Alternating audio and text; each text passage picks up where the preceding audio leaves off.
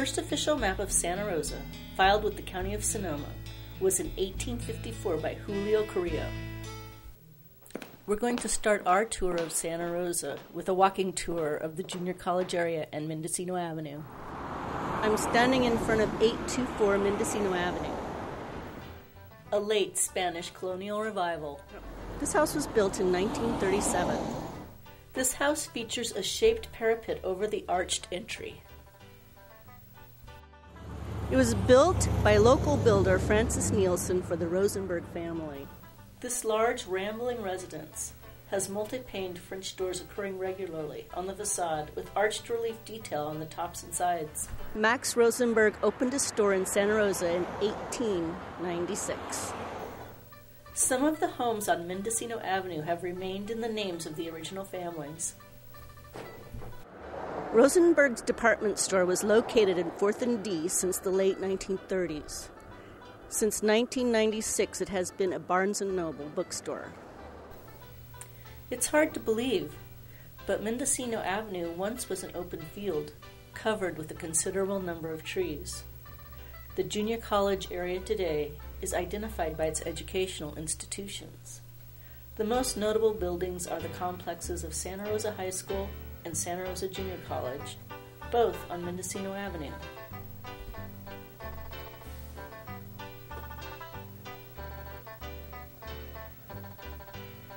This is 767 Mendocino Avenue, also known as the Comstock House. The Comstock House is a very distinctive structure on Mendocino Avenue. It's an outstanding shingle-style house with colonial revival elements. This house was built in 1905. This house was designed by Brainerd Jones.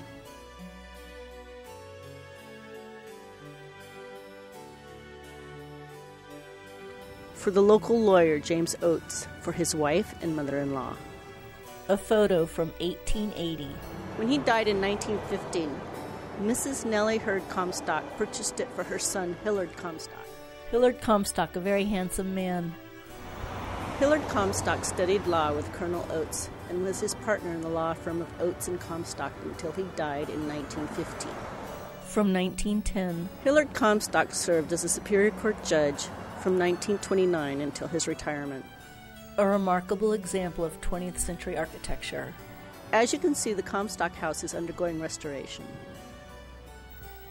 A short history of the Comstock House tells us that it is a private family home in Santa Rosa, California. It is currently undergoing a restoration intended to return the exterior to its original 1905 appearance. The house is named for the Comstock family, who lived here for 74 years. Comstock House would be noteworthy if only for its link to the illustrious family, but it is a remarkable example of early 20th century architecture that remains in mostly original condition. The main rooms of the house were never remodeled and still appear almost exactly as they did in 1905. Also rare is that the original blueprints and the architect's directions to the contractor have been preserved. The architect for the Comstock House was Brainerd Jones. Next to the Comstock House is a structure that probably was the Davis family home. This is 759 Mendocino Avenue.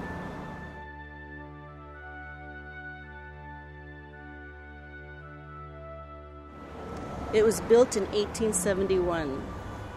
In 1853, the streets of Santa Rosa were laid out. An engraving appears in the 1877 Thompson Atlas. You can see the train running in the background. It was the W.S. Davis family home. It has been altered considerably. Here is a 1901 photo of the Davis home. New settlers coming into Santa Rosa brought with them the wood traditions of the Gothic and Greek Revival styles. This is 727 Mendocino Avenue, also known as the Belvedere. The Belvedere is an architectural term for a structure designed to incorporate a view. This house provides an interesting contrast to the Comstock House.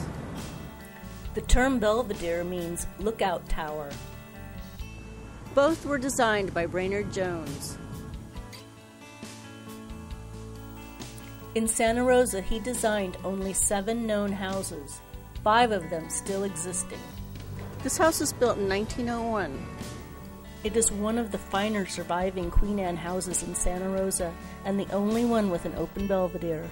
This house was built for W.H. Lumsden, an employee of Isaac de Turck. The American Queen Anne was a popular design in the early 20th century. This house was built by the local firm of Simpson and Roberts. The Lumsden House is listed on the National Historic Register. The building costs were noted in a 1902 Santa Rosa paper as $10,000. There is a restaurant on the 2nd floor and a bar on the 1st floor. It was considered one of the handsomest dwellings in Sonoma County at that time. This is a 2-story colonial revival home. This is 926 Humboldt Street. This house was built in 1909. The 1909 picture shows a balcony railing. The home was built for the family of Frank L. Hoyt, a millwright engineer in business locally and in San Francisco with his brother Henry, an architectural designer under the firm name of Hoyt Brothers. Their firm was responsible for a number of Santa Rosa buildings, the Carruthers Block at 4th and B Streets, the old post office and federal building, and several Carnegie libraries in other Northern California cities. The different textures include patterned shingles and drop-lap siding. The classic round columns on both the 1st and 2nd stories and leaded glass windows add a note of formality to the house. This unusual example of the stick Eastlake style displays Queen Anne forms. This is 638 Wright Street. This house was built in 1903. One of the earlier buildings on Wright Street, this unique residence has marble front stairs that came from the Elks Club, which was demolished in the 1970s.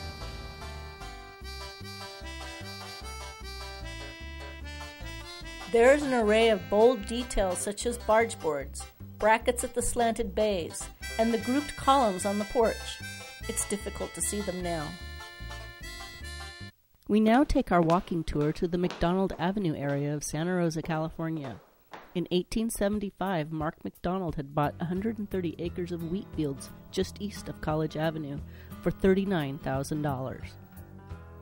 718 McDonald Avenue was built in 1910, a large 2-story craftsman-style house with dormers and an open arbor front porch. This solidly built home was designed by Brainerd Jones, the architect. This house was built for Paul T. Hahman, Sr., whose father, F.G. Hahman, was in partnership with Bertold Hone and W.P. Hartman at the old Adobe. Paul Hahman Sr. was born in Santa Rosa in 1864 and founded the Hahman Drug Store. This is 724 McDonald Avenue, built in 1910. This 2-story shingle-style house has a shed dormer and craftsman-style windows. The Hooper residence and several others on the avenue are the work of Frank A. Sullivan, who built over 60 buildings in Santa Rosa alone. Among the most prominent today are the Doyle Building at 4th and B Streets and the Jacobs Building in Railroad Square. As you can see, this house is right next door to 718 McDonald Avenue. In 1877, Mark McDonald had planted many trees in the area. This is 815 McDonald Avenue, built in 1878, one of the first houses to be built on McDonald Avenue. This 2-story stick Eastlake house has a wealth of Eastlake detailing. Note the spindle brackets on the bay window, front veranda, and balcony arch ornament. This house was built for Dr. and Mrs. Augustus S. Wright, who had formerly lived at 805 McDonald Avenue. Local builder T.J. Ludwig may have built this house. The house remained for many years in the possession of the Wright family. When Mark McDonald was advertising his McDonald's Edition, he stated there were homesteads, cheap and desirable, lots sold and houses built to order on the installment plan. Terms, easy. I wonder if the same could be said today. This is 82 725 McDonald Avenue, built in 1878. Another one of the original houses built in the McDonald addition. This large stick-style residence features inventive stick detailing and symmetrically placed full-height square bays. You cannot see the full-height square bays at this time because the trees are covering them. It is believed that this house was built for a retired sea captain in the early 1870s. Some of the trees found on the site were reportedly imported from other lands by the captain. The next resident was Clement Young, who lived there with his mother and sister. Young became governor of California in the 1920s. Here you can see the full-height square bays. Mr. and Mrs. Frank Grace moved into the house in 1901. Frank and his brother Joseph owned Grace Brothers Brewery, an important local industry, for 60 years. The McDonald addition was destined to become a showplace of elegant homes, including large structures reminiscent of the architecture of the Gilded Age. Mark McDonald came west in search of gold. He certainly found it on McDonald Avenue. This is 904 McDonald Avenue, built in 1877. Probably one of the first houses built on McDonald Avenue. This house is my personal favorite because this is where Alfred Hitchcock filmed Shadow of a Doubt in Santa Rosa in the summer of 1942. This house was evidently built for G.N. Savage, a local dry goods merchant. The J.W. Wiley family later resided here. Wiley was a dental surgeon with an office on 4th Street. In 1901, Wesley and Nellie Felton Hopper lived in this house. This is a well-kept home.